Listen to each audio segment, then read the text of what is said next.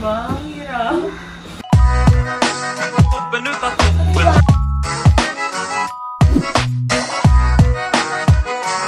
Hey, it's me again, Dots, and welcome to the first episode of ZODIAC Talks.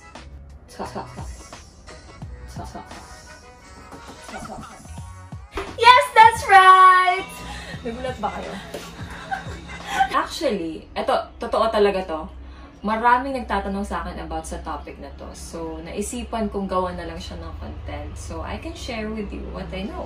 Meron tayong 12 zodiac signs. Nagsisimula yan sa Aries, which is represented by the Ram, Taurus by the Bull, Gemini by the Celestial Twins, Cancer by the Crab, Leo by the Lion, Virgo is represented by the Virgin, Libra is represented by the Scales, Scorpio is represented by, of course, Scorpion, Sagittarius by Archer, Capricorn is represented by the Sea Goat, Aquarius is represented by Water Bearer, and Pisces is represented by two fishes facing opposite directions.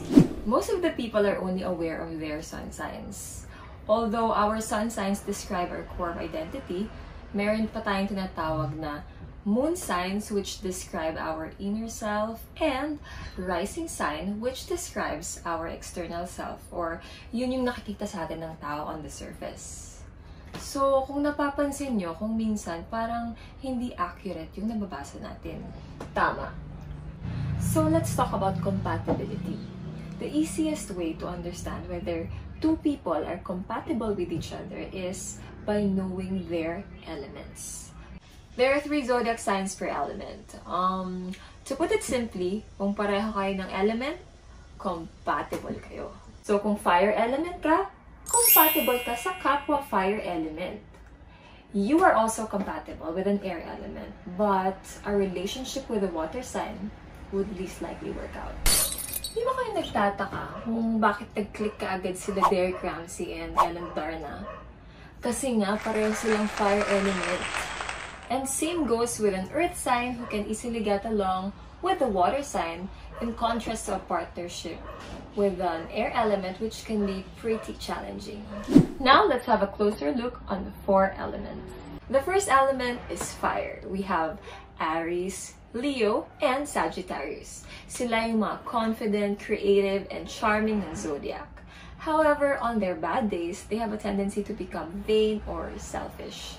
If you want to attract a fire element, I suggest ask questions about them. Let them talk, because they feel special kapag kinikilala mo sila.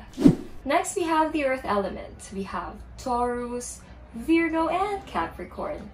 Sila naman yung mga loyal, grounded, patient, and they're also very good at accumulating wealth. On bad days, may tendency silang maging stubborn and lazy at times. If you're interested with an earth element, you can easily make them kilig by giving them good food and wine. Under the element of air naman, we have Gemini, Libra, and Aquarius, and they are the thinkers of the zodiac. They're highly rational and they have terrific social skills. Yun nga lang, sila rin yung tipong mag-ghost sa'yo at madali silang makamove on. At kung may type kang air element, you should be ready to have an intellectual discussion with them. And finally, for the water element, we have the Cancer, Scorpio, and Pisces, and they're the most emotional among the zodiac. They're also highly intuitive, they're very deep, very imaginative, and they can be very loyal partners. Yun nga lang, dahil sila ay very sensitive, they may easily get hurt and may take things too personally. So that's it for the first episode of Zodiac Talks. I hope you guys enjoyed. If you agree or disagree, just comment down below. If you have any suggestions, they're all very welcome. And watch out for my next video. Again, it's me, Dots, and I'll see you again in my next video.